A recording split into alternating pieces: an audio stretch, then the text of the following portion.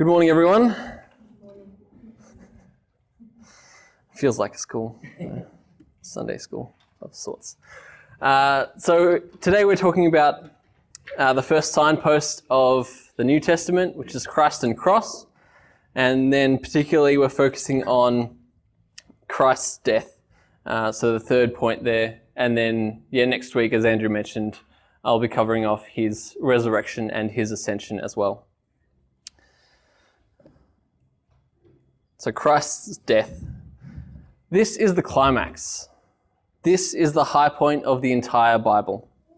Everything has been leading up to this point throughout history, throughout the Bible, and has been looking toward the Messiah. And everything after this looks back to what Jesus has done. And just to begin, we need to remember the promises of God before we get into how they were fulfilled. So just a few ones. There's so many promises that Jesus fulfills, but just three ones I wanted to point out is that there's God's promise to Adam. So the seed of the woman will crush the serpent's head. So we see that in Jesus. There's God's promise to Abraham. From you will come kings, and all the nations will be blessed through your seed.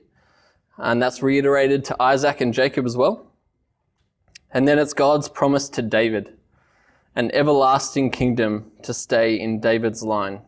And we see Jesus as that everlasting king. So as Pastor Andrew has mentioned throughout the journey through the Old Testament, the people were always in anticipation of the one who would come to crush the serpent's head, to reverse the curse. Each person down the line had failed. They were unable to fulfill the requirements that God had for them, unable to start fresh, despite the number of opportunities that God gave them. Now, all the promises, all the pictures, they point to Jesus as the one who fulfills all God's requirements. The requirements to the law, both ceremonial and moral. And he lived the perfect life, as we saw a couple of weeks ago. The whole sacrificial system points to him. The tabernacle points to him. The temple. They all point to something much greater, all that is Jesus and his work. And that work of Jesus is the topic of today's class. So each of the four Gospels focus on Christ's death and resurrection. They spend a significant amount of time in that section. Almost half of the book of John is dedicated to the last week of his life. And a significant amount of the other Gospels as well. Because it's so significant, they spend so much time in it. And how necessary it was and what the results of that were. So we'll dig into some of the details that they go through in sequence. And just to set the stage, because they follow along so closely with some of the Old Testament prophecies, like Isaiah 53 and Psalm 22, among many others. But we'll read through Isaiah 53, just to set the stage for what exactly happens.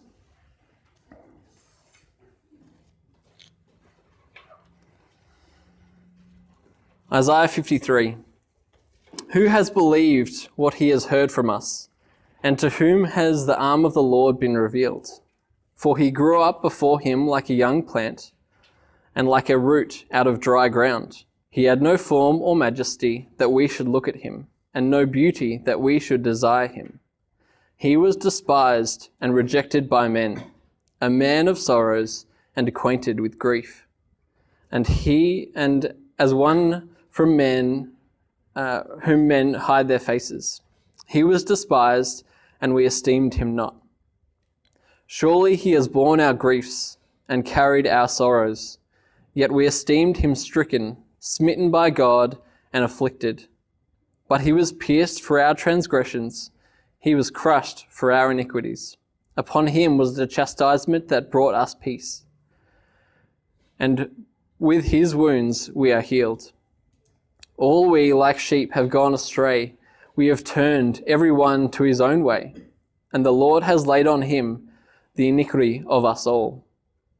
He was oppressed, and he was afflicted, yet he opened not his mouth. Like a lamb that is led to the slaughter, and like a sheep that is before its shearers is silent, so he opened not his mouth. By oppression and judgment he was taken away. And as for his generation, who considered that he was cut off of the land of the living, stricken for the transgression of my people. And they made his grave with the wicked, and with a rich man in his death, although he had done no violence, and there was no deceit in his mouth. Yet it was the will of the Lord to crush him. He has put him to grief. When his soul makes an offering for guilt, he shall see his offspring, he shall prolong his days. The will of the Lord shall prosper in his hand.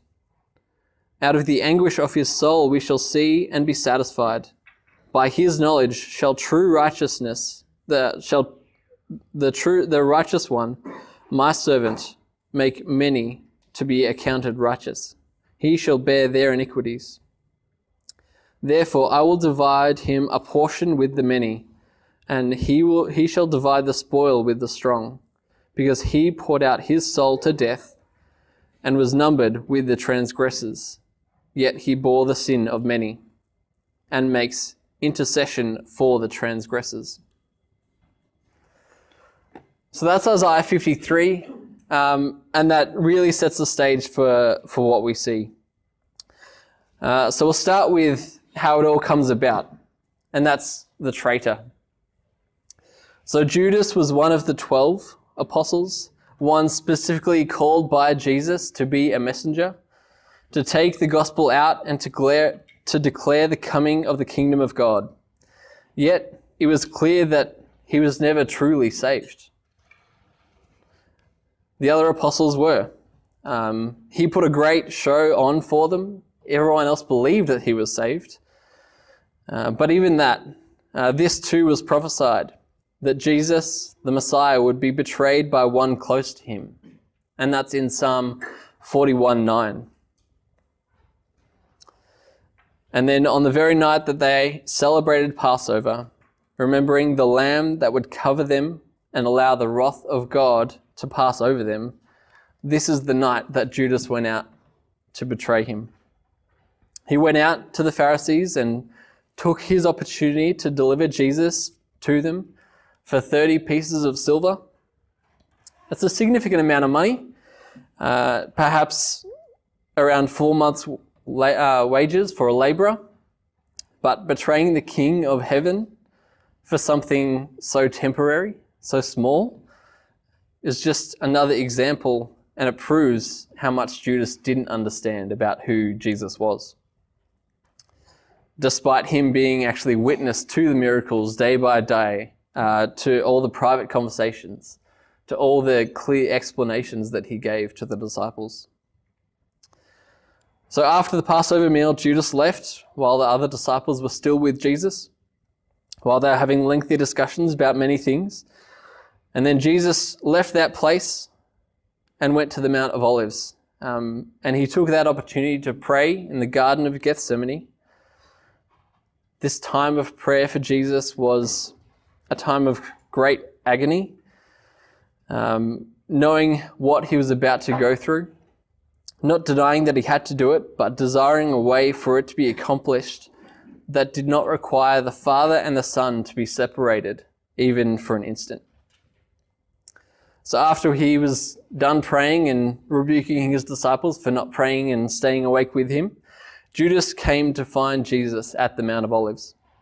But instead of coming just with the chief priests who wanted to arrest him, they came with a group of soldiers, a Roman guard. And they came with servants as well, because they were expecting a great rebellion from the people who followed Jesus, despite it being the middle of the night. So Judas identifies Jesus as rabbi, as teacher, despite him not really caring about his teaching at all, and kisses him to signal to the religious leaders that this was Jesus. And again, they knew already who Jesus was. Jesus responds calmly to them, reservedly, rationally, and saying in Mark 14:48 and 49, "Have you come out as against a robber, with swords and clubs to capture me? Day after day, I was with you in the temple teaching, and you did not seize me. But let the scriptures be fulfilled." And that's in the Psalm 41:9 that I mentioned before.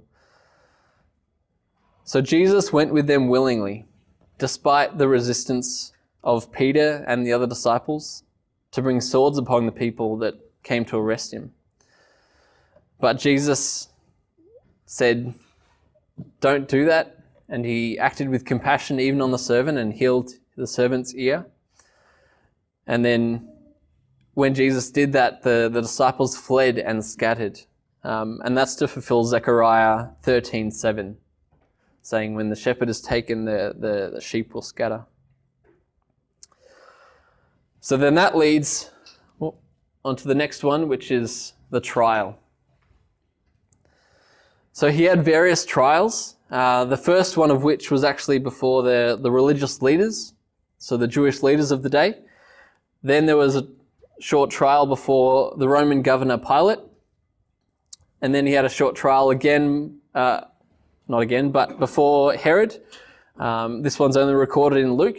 And then again before Pilate, before the crowds, immediately before he's taken to the cross. So the first trial, recorded in all four of the Gospels, shows Jesus before the religious leaders. Luke records that they actually bring several witnesses against him. So these are false witnesses who are actually coerced or paid to bring a false testimony before Jesus so that they can condemn him for something that he hasn't really done. But none of that was sufficient to declare him guilty, as nothing would be since he's blameless. But it didn't even agree with the other testimonies that were there at the time. They couldn't get their story straight, and that wasn't enough to condemn him there and then. And at first, Jesus doesn't answer the testimonies. He doesn't give a reply. He doesn't give a response. But then when he's questioned directly about whether he's the Son of God, he doesn't deny it, but he affirms it. And that essentially seals his fate in their eyes. He's committed the ultimate blasphemy by calling himself God. Again, something that he's done throughout his life and ministry. An extra detail is recorded in John, saying that Jesus pointed the religious leaders to the testimony of the people who had heard him day by day. The people who had heard his teaching, because they can testify about what he has taught. They don't have to question him, because they can question the countless people who have heard his teaching. Anyway, at this point, the council still needs to decide what they're to do with him, despite them already declare him guilty. But what they do from there is they actually take him to Pilate, the Roman governor. They hand him over to Gentiles, despite their own law being able to stone him by that means. But that wasn't in God's plan to do that. So then the second trial was before Pilate. This was brief, and it was as soon as dawn broke on that day, essentially, that they took him to Pilate. They would have been knocking on his door, making sure that he was up and he had to deal with this problem as soon as possible. And then he questions Jesus, Pilate does, whether he is the king of the Jews. And Jesus has the simple response, "You have said so." There's more detail added again in some of the Gospels, in John specifically, where Jesus explains that he is indeed a king, but not one of this world. And that essentially, that calms Pilate down. It's like, well, if you're not a king of this world, I don't have anything to worry about you. You're not going to take over Caesar. You're not going to take over my rule over this area. It doesn't conflict with what he's doing. So he essentially says, you have done nothing worthy of death. He finds no guilt in him. and then sends him to Herod, as he's a Galilean from that region. And this is the third trial before Herod. So it's only recorded in Luke before King Herod. And he was in Jerusalem at that time, probably because most of the Galileans were actually in Jerusalem anyway for the Passover, despite him being the ruler of a region not really that close. So Herod wanted to hear and see the things that Jesus taught and the things that Jesus did. But upon Jesus having no response and doing no miracles, he had no response to Herod, essentially. But Herod too declared him not worthy of death, nor guilty of any of the accusations. And then the final trial was before Pilate. So Herod essentially sent him back to Pilate. And Pilate at this point almost pleads with the Jews. And even his wife had a dream that Pilate is to have nothing to do with Jesus or this trial. So he pleads with the Jews to let Jesus go again, declaring him that he is not guilty. I didn't find guilt in him, neither did Herod. Why are you still pursuing this? But the crowds prevail against him and persuade him not only to flog him, as if that wasn't enough punishment for a sinless man, but also to crucify him. This was ultimately so that Pilate wouldn't be the cause of riots or seen as being the enemy of Caesar. So Jesus is sent to be crucified and Barabbas is released according to their custom. And just a little note on Barabbas. In Aramaic, Barabbas actually means son of the father. And this was a murderer, an insurrectionist, someone who had actually caused pain to a lot of people. And this earthly son of the father was exchanged for the son of God the Father, the perfect, sinless Son of the Father. So it's a picture of that great exchange, that God the Father sends his Son, and the true Son of God takes the place of the true Son of an earthly father, the Son of Man. And that takes place for each one of us as we are rebels against God, and it's while we're still sinners that Christ died for us. So that leads on to the testimony. So there are a few testimonies that we hear just about what has happened in this point, and I'm specifically trying to mention the things that people have said about Jesus and also the things that Jesus has said himself. So we heard the false testimonies already, the testimonies of Herod and Pilate saying that he's guiltless, and there are a few others as well. So as Jesus is beaten and delivered to be crucified, the soldiers mock him by dressing him up in kingly garb with robe and crown, and they beat him. This is awful, but it speaks of the true reality that he is the King of the Jews. And then what Jesus did was act as a perfect and servant king, even while they were beating him. And then when Jesus was crucified, they hung a sign above him in the three languages of the day, Greek, Aramaic, and Latin, saying, "This is the King of the Jews." Again, a true testimony. But this was to the dismay of the religious leaders, because they said, no, you should take it down, or you should at least change it to say this is the one who said he was the King of the Jews. They also cast lots for his clothing and divided the other parts, just as Psalm 22:18 says would happen to the Messiah. And then there's the testimony from those around him while on the cross, people calling him out, calling for him to save himself or to save himself and them, as with one of the men on the cross, while the other man on the cross, he's actually repentant and acknowledges that he is the true king. He is innocent, and unlike the man being crucified, he is actually not deserving of the punishment that this man is getting.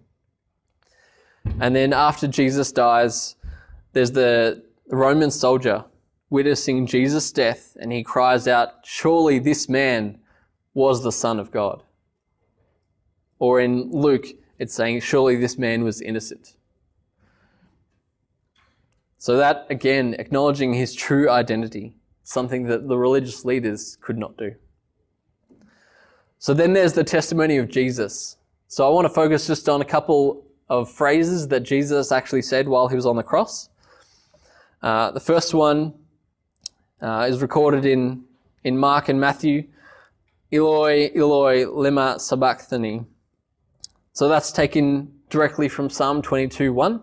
So, my God, why have you forsaken me?" So here Jesus is showing that he not only fulfills the prophecy of Psalm 22, that God has forsaken him, turned his face away from his begotten Son, even for a short time.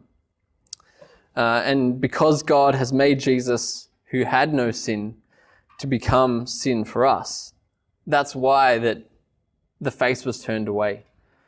Because God can have no part with sin. He can have no communion with sin. So when the sinless Son of God is made to be sin, that communion, that fellowship was broken. And that was that forsaking. And then he took that punishment that we deserved, that death, so that we could receive life that we could never deserve. And we were given his record instead of our own. So the next one, Jesus says, "It is finished." This is known as the Great Exchange, and Jesus declaring this is saying that it has been completed. It is finished. The account has been paid, and now it is in infinite surplus, showing that his propitiation, the work done to atone for our sins and bringing us into favor with God, just as the sprinkling of the blood on the mercy seat was a picture of on the Day of Atonement. We're shown that that is completed. So the next one, "Father, forgive them, for they know not what they do." Jesus has compassion for the lost, despite them crucifying him, and then he intercedes for them, just as he continues to do for us while he's in heaven. And this point is made clear in Romans as well, as 5:8 says that while we were still sinners, Christ died for us. Then the last one, "Father, into your hands I commit my spirit." So this last one is significant too. It's not that Jesus simply died and his body gave out. We know that the other man crucified on his left and right lasted longer, and their legs had to be broken to prove that or to make sure that they died more quickly, so they couldn't gasp for air any longer. But Jesus gives up his spirit.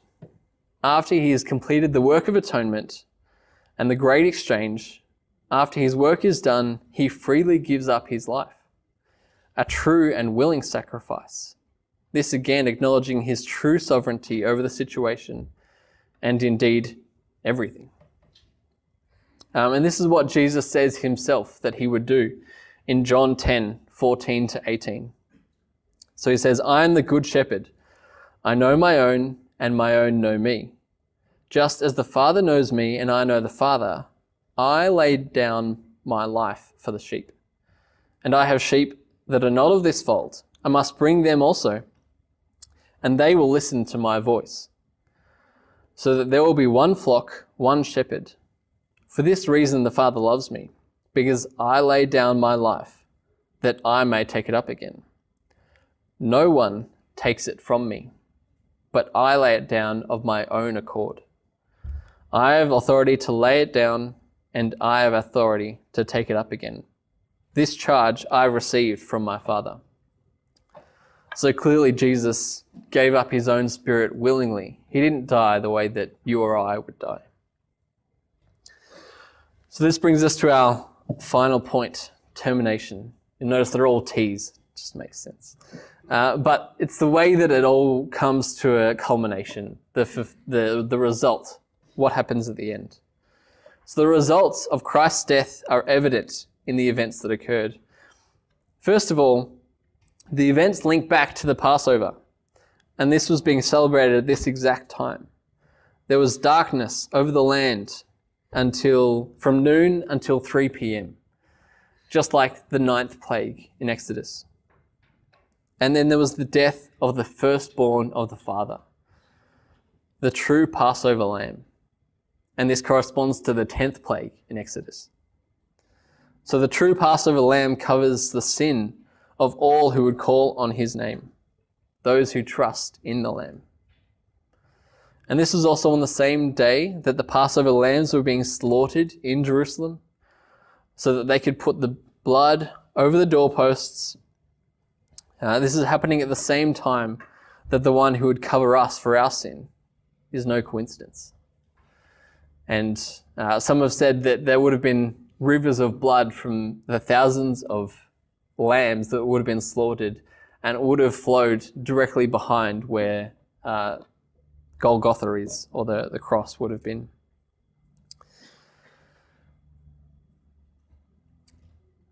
And then Jesus' testimony that it is finished is the victory cry, that the wrath of God has been poured out on him.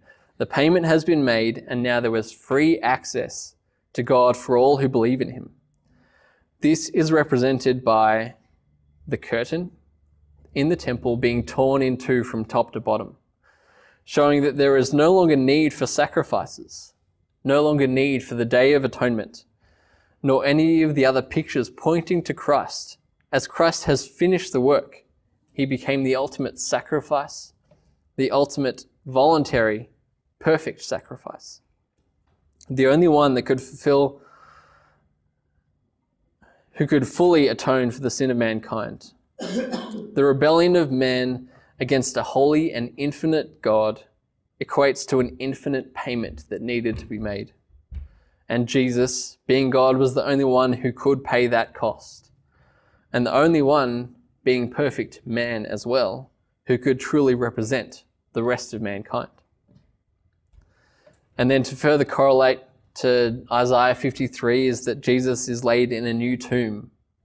So he died with sinners, with the wicked, and then he was laid in a tomb with the rich. And he didn't have a bone broken, as was also prophesied. So to wrap this up, I want to look back at one of the pictures of Christ, and that was in Isaac. So just as Isaac was a willing participant when Abraham went to sacrifice on Mount Moriah, and even then Mount Moriah is the same mountain that the temple was built on. It's the same mountain that they walked up to crucify Jesus. So Isaac was a willing participant, and then Jesus was going willingly, carrying his cross, his implement of death, as Isaac carried the wood for the sacrifice, going up with Abraham. And just another thing I want to point out is that Isaac was not a little kid at this point. He was a teenager. He would have known exactly what was going on. He even asked, where is the sacrifice? Where is the animal to be slaughtered? And Abraham said that the Lord will provide. And he got to the point where he was going up to the altar and about to kill his own son. But Isaac was willing, and he was willing to the point of death, just as Jesus was. But Jesus died in his place. He was the sacrifice that the Lord provided in place for Isaac. He's the sacrifice that is in the place for us.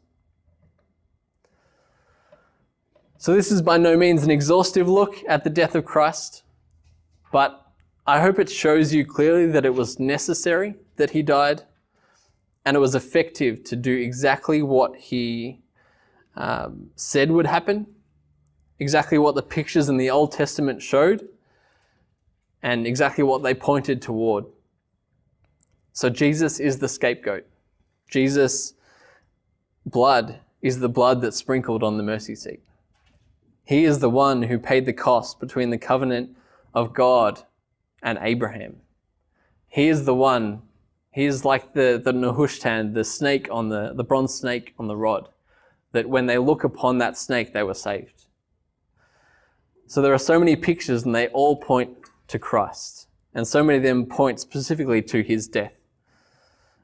And we'll leave it there, but that's not the end of the story, as you know, but next week we'll go into what happens next.